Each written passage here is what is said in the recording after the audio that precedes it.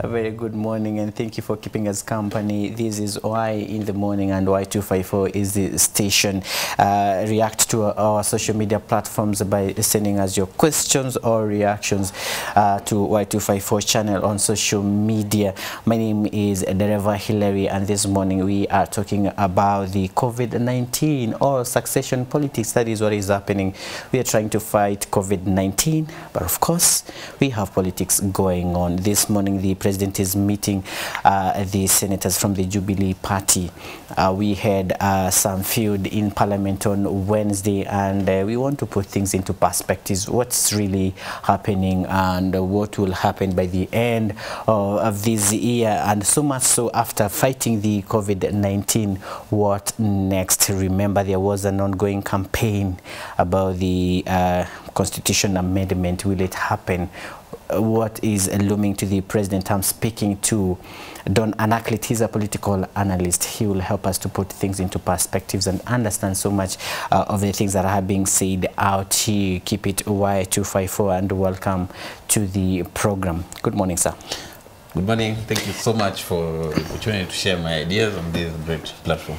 It has been a while since I heard you here on a different show, that is, and a lot has happened, and we are just one day shy of the 60 days since we first announced or reported the first case in regards to COVID-19. Maybe I will get to know, how are you coping with the situation?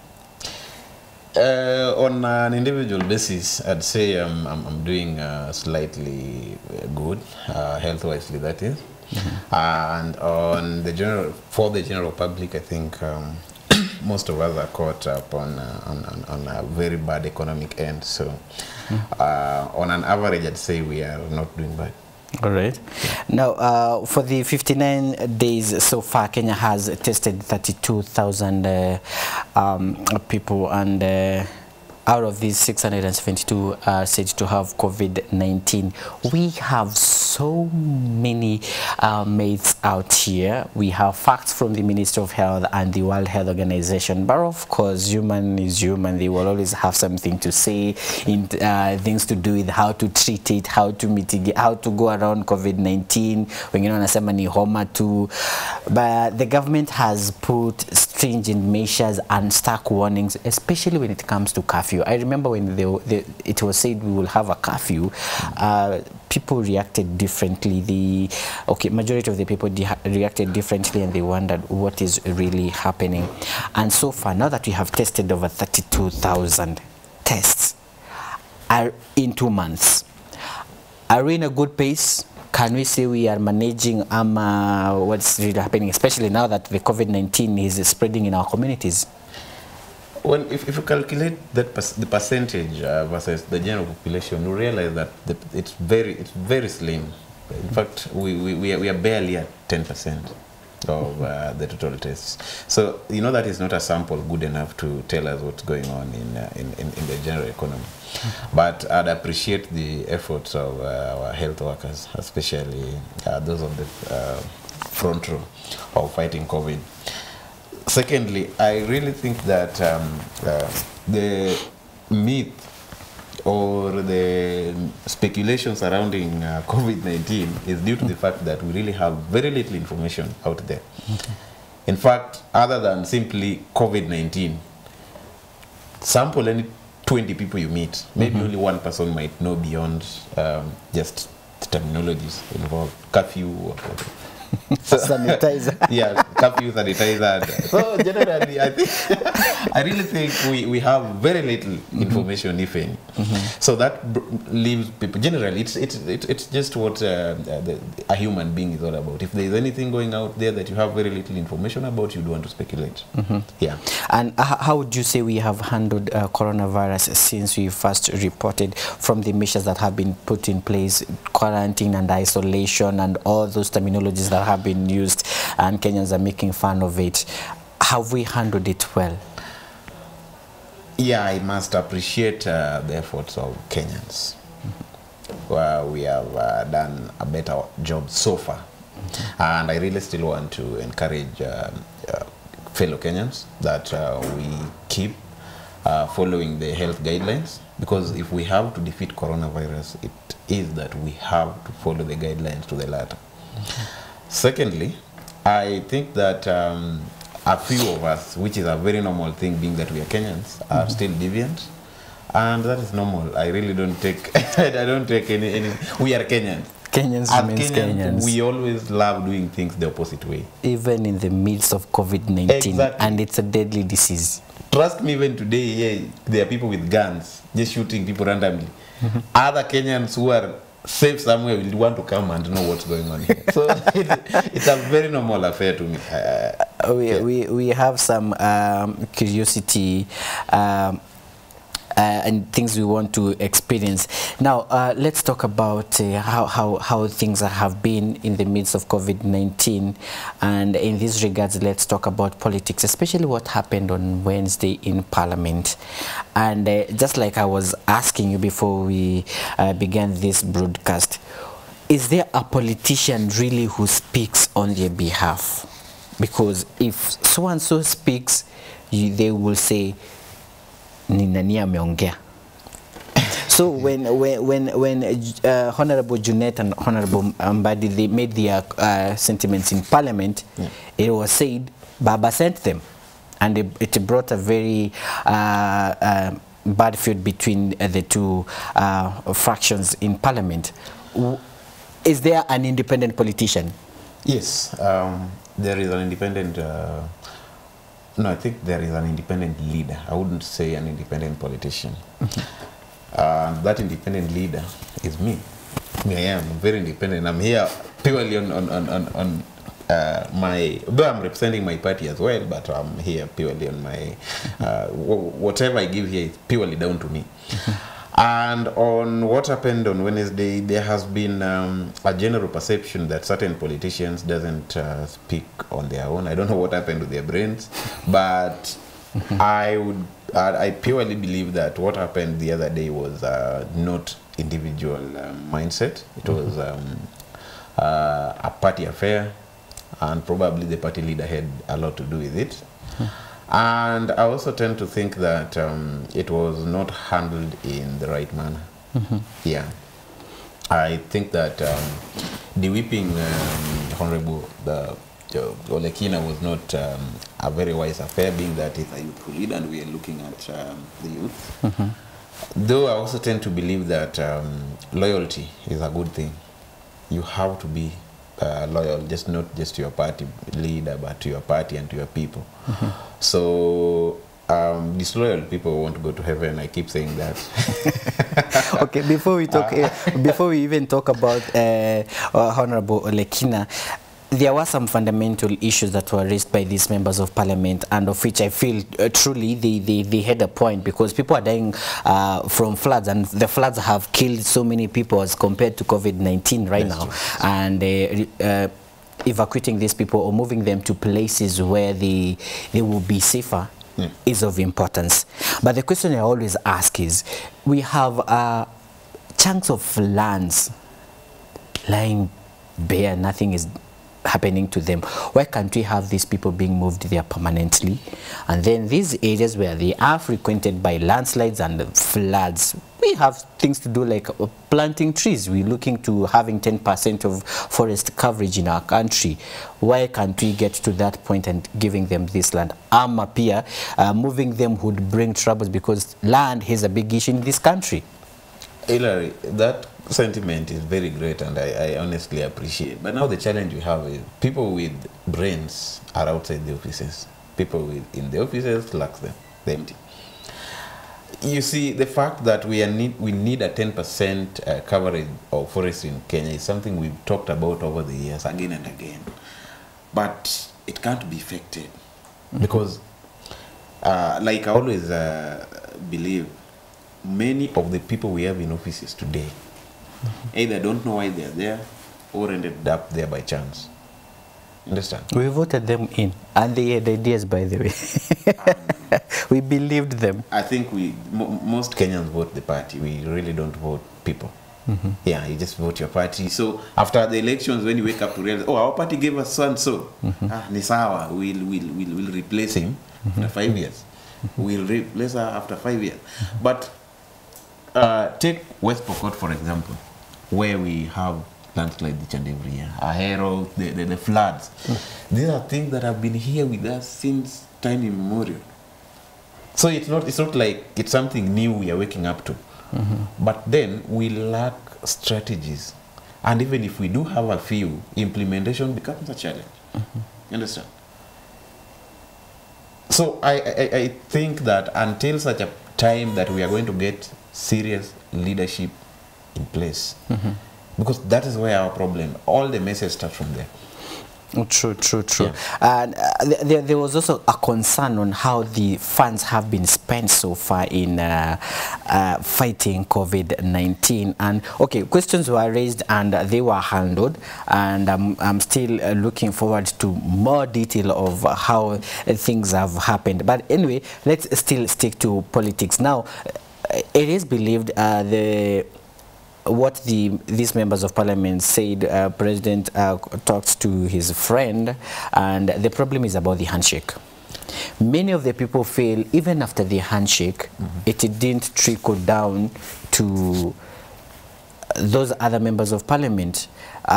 We may have a development in Kisumu like the port and other areas that have felt like something has been done in terms of roads, but they still feel the handshake has not brought so much. And that's why some of the cries are coming into parliament and raising jitters on what is really happening. Why are these people making such comments? And yet there's a form of leadership or agreement or a share in leadership.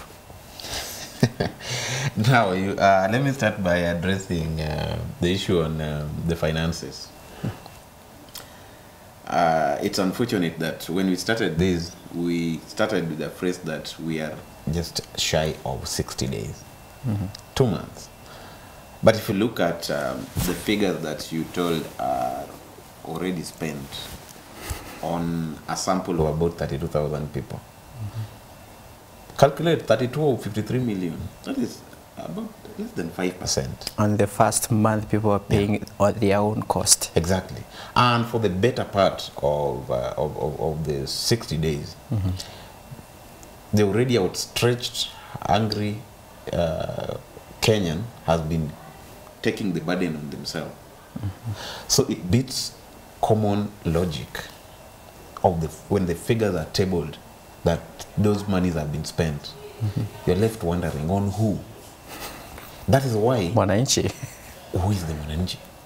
Of these 32,000 that have been tested, trust me, over 25,000 of them have spent their coins up to where we are. So if anybody is purporting to have spent 40 billion shillings on in less than 60 days on a certain group of people, those groups are imaginary. But we are in our nation, so we understand. Okay? And I don't want to be misquoted, but I want us to understand one thing, that when it comes to finances in this country, you can't trace them to where they went to.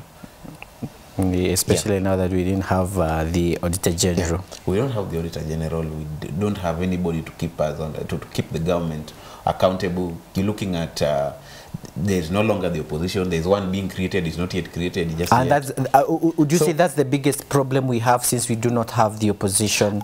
No, I even don't think if having an opposition would have. We have had the opposition over the years. It has not stopped the plan. Maybe they were not stunt enough. Hillary, no, I don't think there is going to be a staunch opposition better than what we've had in the past. I just think we have to create a culture of Kenyaism in us. Take the US, for example. If you've interacted even by the US marshals, you'll realize that those guys do everything for their country. Everything.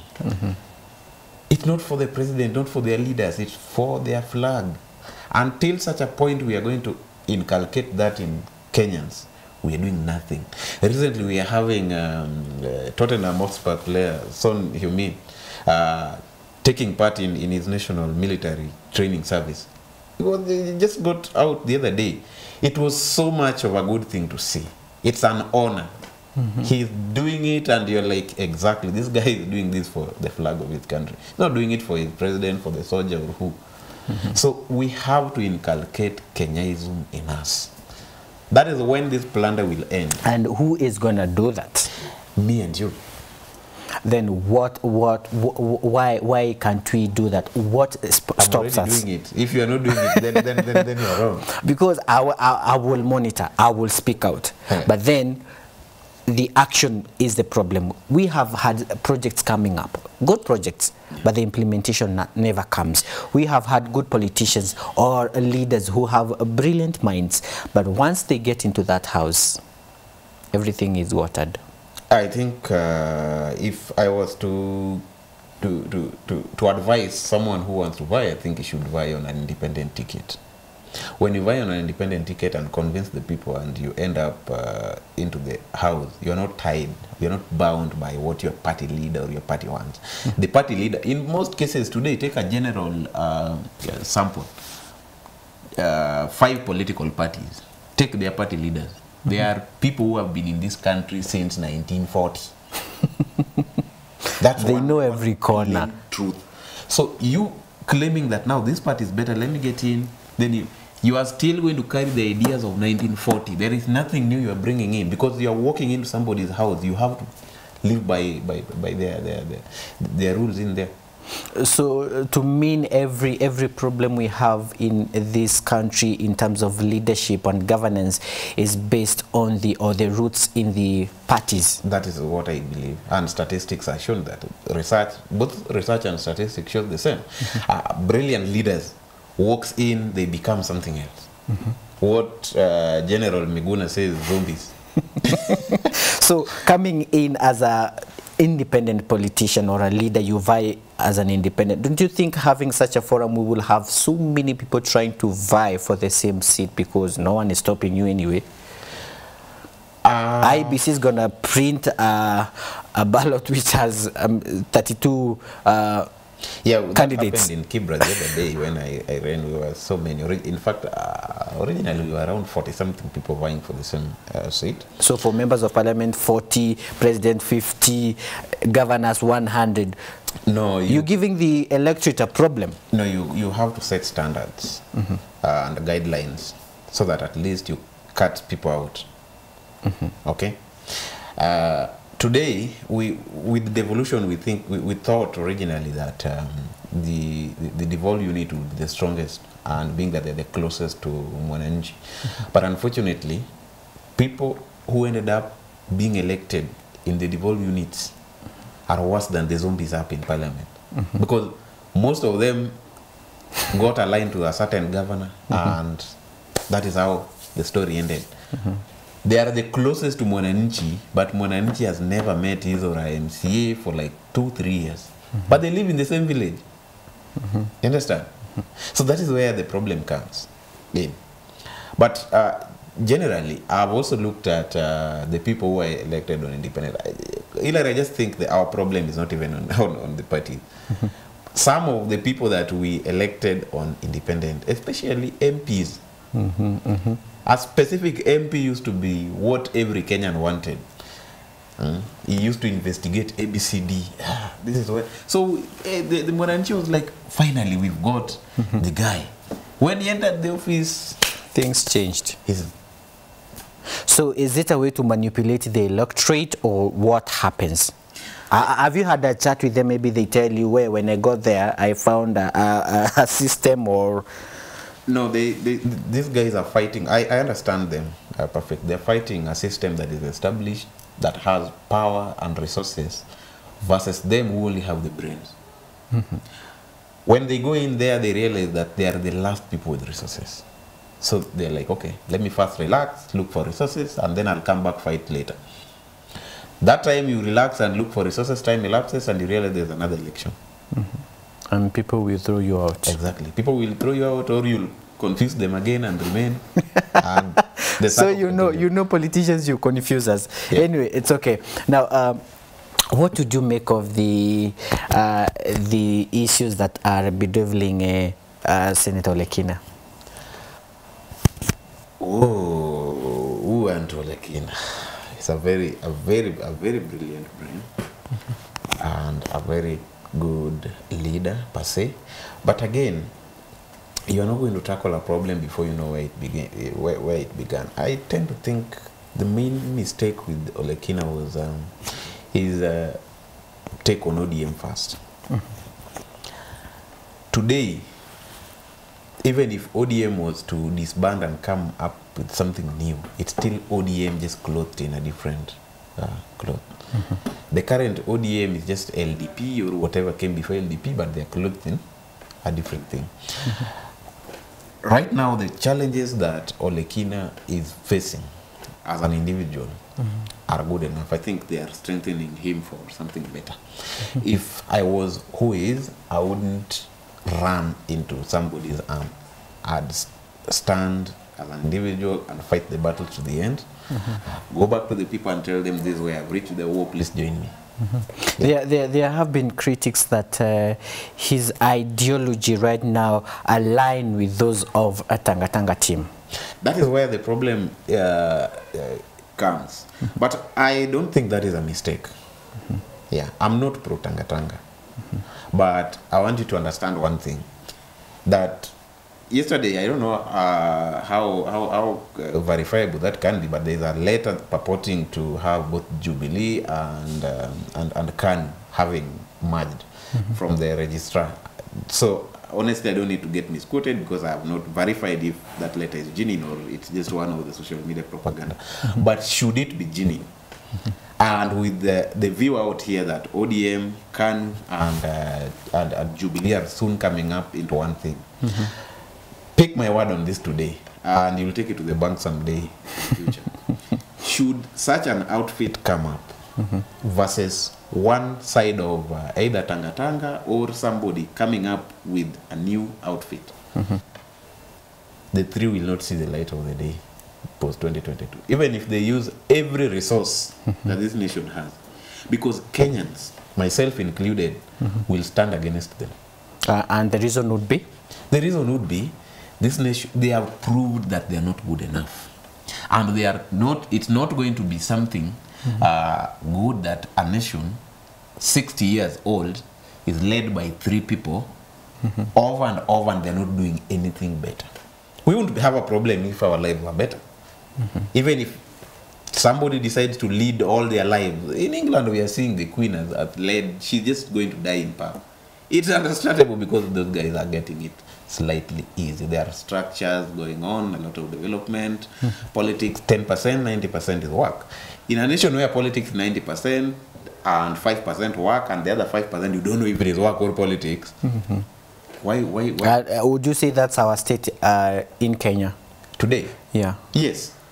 90% politics, 5% work, 5% you don't know, it's iko hapo katikati ya work and politics.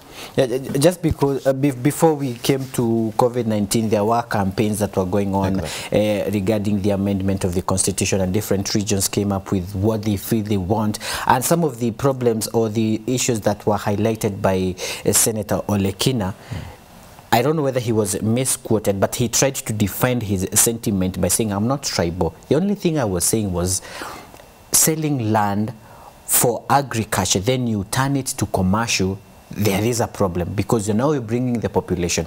That was his point, but people took him on the wrong way. But now, standing at this point, because I believe he's not the only person, maybe people will come to turn around. By the time we're fighting COVID-19, do you think you're going back to the politics that were on about mending the constitution? Post-COVID-19? Well, there have been strong sentiments, and of course, pre-COVID, we are having a lot of campaigns structured on BBI.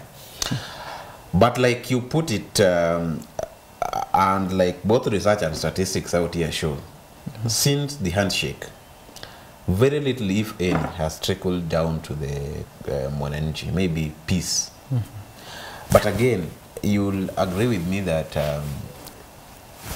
most Kenyans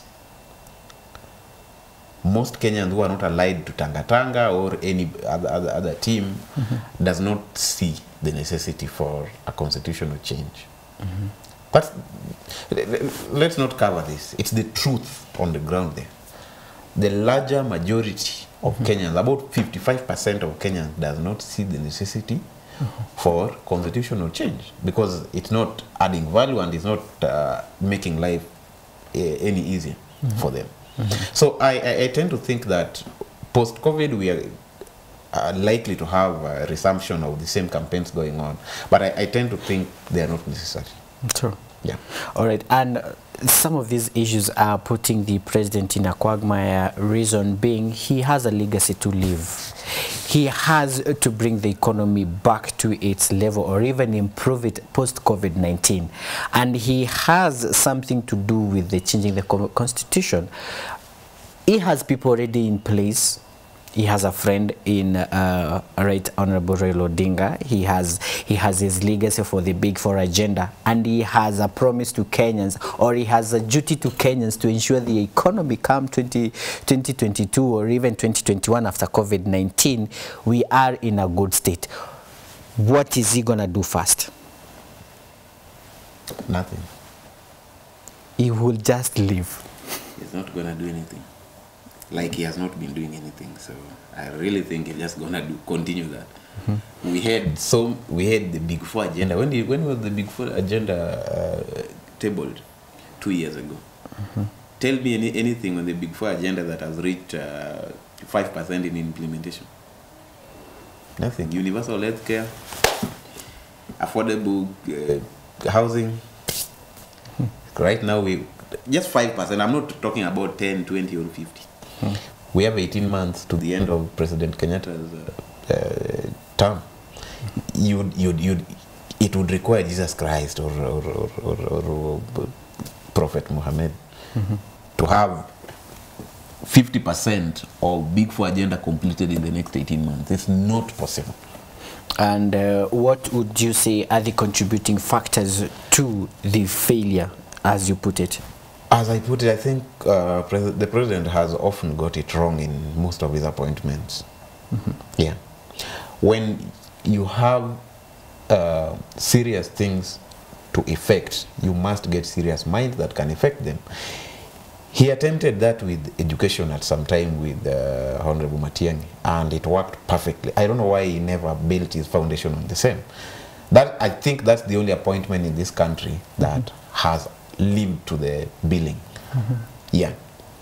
So when you don't get, when today you want to build a house and you get your tools, you put every resource down, then you get the wrong architect or the wrong company that wants to build it will not happen. The resources will go into waste, and in the end you remain homeless. That is exactly where President Kenyatta finds himself. He has got very great ideas. The Big Four agenda was one of the best blueprints in this country. In fact, if it had been achieved, say even 60%, we would be very close to Agenda 2030. But unfortunately, put up everything and put everything on the table, but got the wrong people to push it to the next level. That is why. So we are having people in ministries that they don't know nothing about. So you won't even know there is a problem because you don't understand the problem yourself. Yeah. So I think I have heard that statement severally, and then the question would be, does it then mean Kenya we do not have competent people? No. In government we don't. In Kenya we do. So where are they? How can they avail themselves? How can they? You can't avail yourself because let me get you back to the basics. Today you get a job advertised by the PSC. Then you want to apply for that job. You'll apply for the job. You are very qualified, but you'll not get the job mostly because you don't have a godfather or you don't have anybody pushing for you through. Such kind of structures from the ground, because I understand that the president will always want to pick on people he knows. You realize that the people he knows are people who are pushed through levels until up there. So they have never been competent. I really tend to think if I was to be the president right now and I was to come up with a cabinet, I'd come up with a cabinet of say 2 years. I'd give you a job. Fresh people who have never been seen anywhere on the public. I'd want to come up with maybe I go to the institutions and pick individuals that have proven, have track records that this guy has worked here. Still, on the Matiang'i blueprint, he had proved his mantle. Okay, so you want to pick on him, go back to, because Matiang'i couldn't have done that alone. There are people he worked with. I don't want to go down. Jama alifanya kazi na kina nani. Pick on those guys, give them a timeline and monitor and evaluate. That is the only way. Look at economies that have reached their epitomes. They are based on competent, hardworking people. Not people who would want to be employed today and they want cars. They want government vehicles. Sometimes they employ people who can run. The bottom line would be the corruption. But of course, now the question is, the people who, an example like you put it about working with C.S. Matiang'i, there are people who worked with him. But now the question also is, were these people the youth? Where is the youth today? I'd want to answer that this way. There's allow me to quote comedian Eric Omondi. He always says that, you know, Luos can't be police because, on a lighter note, they can't be a policeman because they don't want to take time and while there is the Kalenjin who just want to ask, there's a problem somewhere, runs. The vehicle is coming to find me running. I think those are the kind of people we want to work with going forward in this country. You want people who can, do we have a problem in Nyando? Yeah. Okay, let's go on road. If there is a chopper that is taking us to Nyando, that chopper will come and pick us up on the road as we go. Because there is an agency of doing things. If you want to effect change, you must do it with people who sees the agency in necessitating what's going on. That is the only way you're going to have things happening. So we have to bring up the youths. But again, which youths? Remember, we have youths in parliament today. Parliamentarians who are youthful. Or say young. But they're also not doing any much. So we are not going to simply say we are going to look at the amorphous youth. We are going to pick on certain youth who can have things happening. All right. Actually, after this break, we will come back there, pick it from the young parliamentarians that are there and what is happening to them. Did they find an established system that they cannot do any good to us? They have done something, but of course, we will always feel things are not okay. We take a very short break and we'll be back soon. Keep it Y254. Good morning.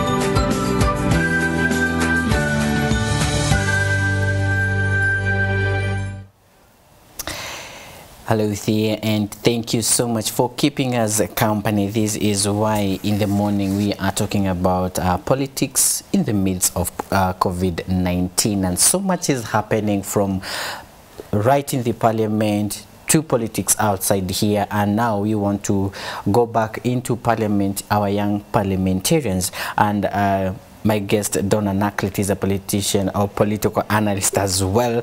He's telling me people go there and find an established system. What changes them? Do they get baptized again? Well, I'd say that they get baptized again. They enter the house and realize that there is an establishment that has been there over the years. Versus a people, and then you know the challenge again. Let me start from where it begins. You ever been to a group where you're the youngest? Yeah. The group always tends to take over you unless you're mentally strong, which is also a problem most of the youth face. The young are supposed to be seen, not heard. Yeah, they get into the house, they realize that people of his age or the people he can associate with are less than 20 in a house of over 300 people. So he has now to start associating and relating with the old. And they all have a set of rules, sets of social norms that they have followed over the years. Look at the Kenyan parliament today. You realize that more than half of the parliamentarians are people who've been there since 1970s. You understand? They have had a norm and a social way of doing things. So you come in with the fresh brain, energy, the agility, then you realize that it's you versus them. So you're like, okay, let me just join what's going on. So I think that that is one problem that is facing our young parliamentarians. Secondly, which is major, is resources. They lack resources. To resources to do what? Resources, let me call them resources, social resources. Normally, people want to associate, not just in Kenya, anywhere across the world, people want to associate with people like them. If you are a professor, you will not go and collect a group of maybe drunkards, unless you're also a drunkard, and then just associate with them. So when our parliamentarians get into parliament, they realize that they're the poorest among that group of others. Veterans. So the veterans will automatically want to control them. The unanini kind of a question. Okay. So that also subdues them. Intimidation, right? They get intimidated, subdued, and they're like, okay, let me work for my people while half I'm busy looking for resources. All right. Secondly, we're also thinking of the next election. Okay? And the next election doesn't require maybe work, it requires resources. Yeah. So the first term of your leadership is to stock. That is what they are doing, but it's not what should be done. Yeah. All right. Do you feel them that are there, they have done something the last 3 years? Depends on what something here means, but they have done very little, if any. In terms of the bill that will favor their young counterparts Very out here? little, if any. Yeah. And still the intimidation factor takes effect? No.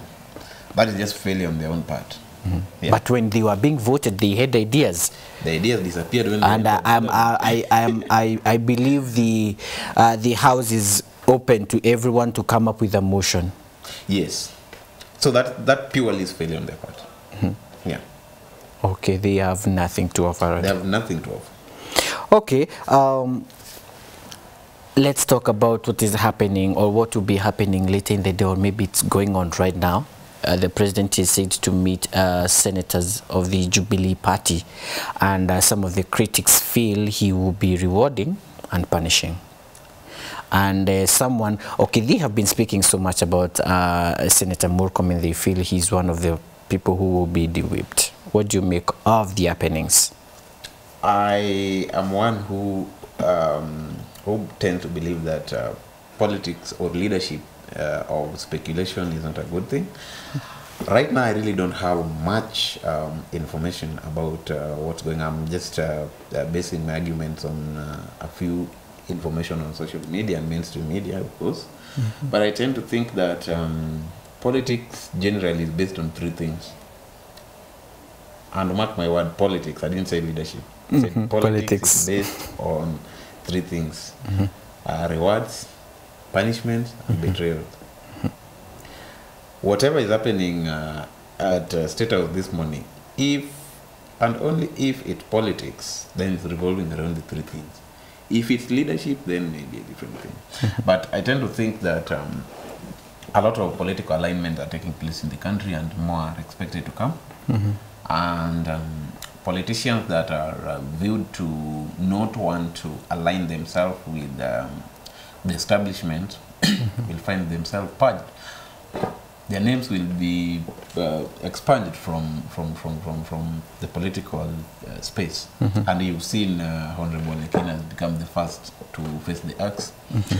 Expect Senator Honorable Murkomen and a few others who are viewed to not take the side of the establishment to face the axe soon. It might not be today, but it looks increasingly likely. You know, something interesting happened last week and a couple of weeks ago. We had some problems in the Jubilee Party, and it is believed it's tyranny of the numbers in the same house. People would feel the DP has good number, but then the other side, the president had numbers. When it came to reality, a good example is when a former governor Y254 was impeached. He believed he has favor with the Jubilee House, but it so happened the handshake contributed to his downfall, and now it's believed still the same numbers came to what happened in the new leadership that was being fronted in the Jubilee Party. Do you think at this point truly the DP has numbers, politically speaking?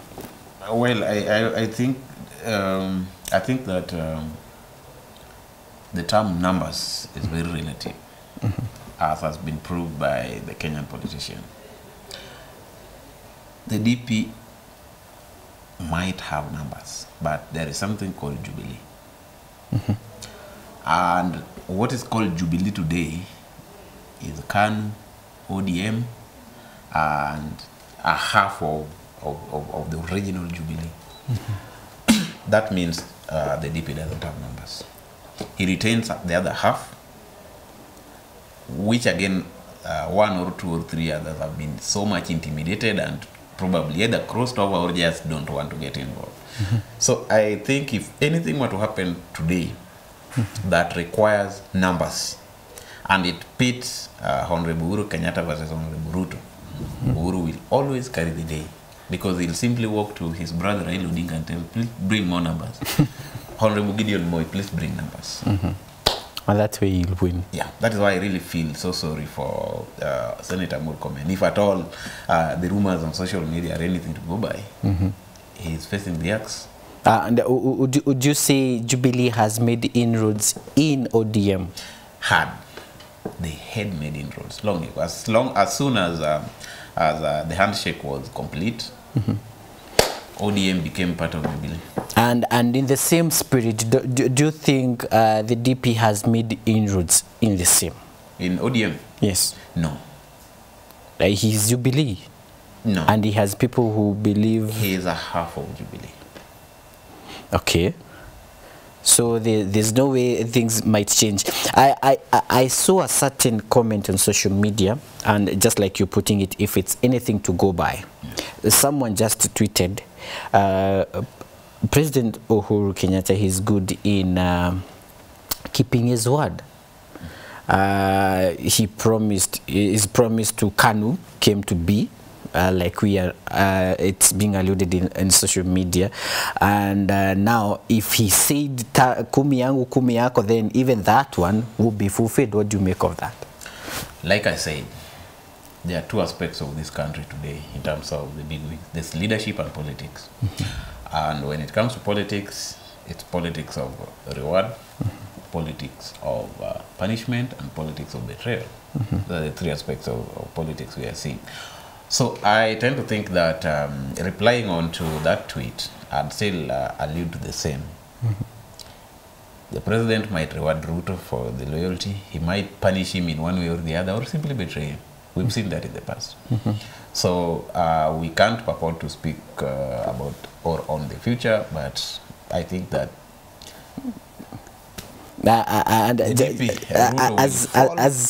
as we wind up, in your own lenses, the three aspects you've mentioned, what is the likelihood of either happening?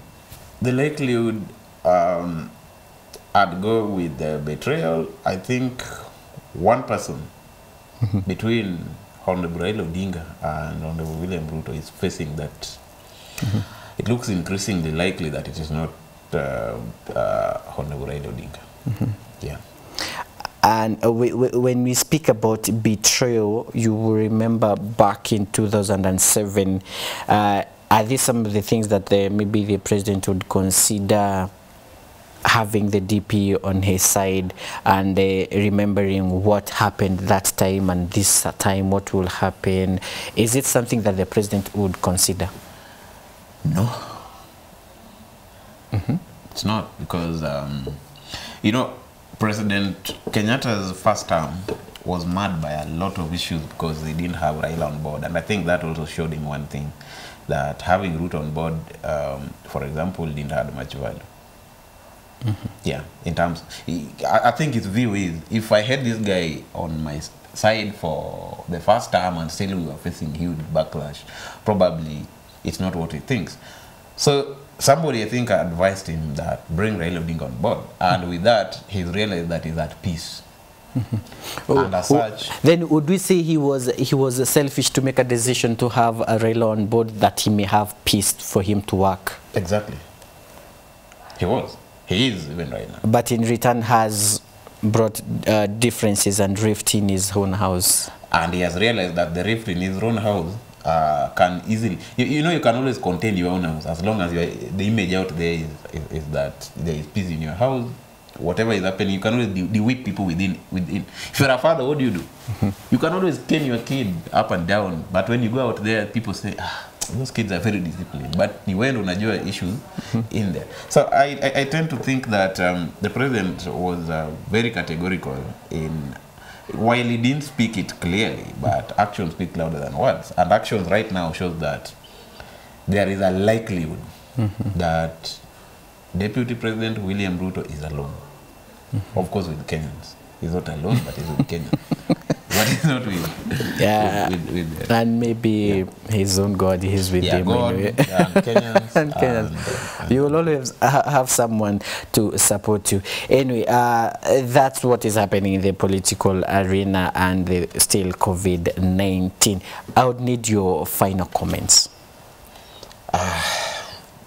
My final comments would be, first I'd want to thank you and the establishment for bringing such a platform. You know, when we engage daily, we know we learn, and Kenyans too learn. And dear Kenyans, we are in the midst of a war with microbes, and that is the COVID-19 pandemic. I would sincerely encourage each and every Kenyan to stay put, follow the government guidelines, and ensure that you are keeping safe so that we are able to defeat the enemy. Secondly, on still back to fellow Kenyans, right now every Kenyan is in a mess because of COVID. Ensure that you are keeping tabs on your friends. Don't let them go hungry if you have slightly more than you can eat at a particular time. Ensure you divide for people who are hungry. And to fellow Kenyans again who are in regions that are currently facing huge weather issues, landslides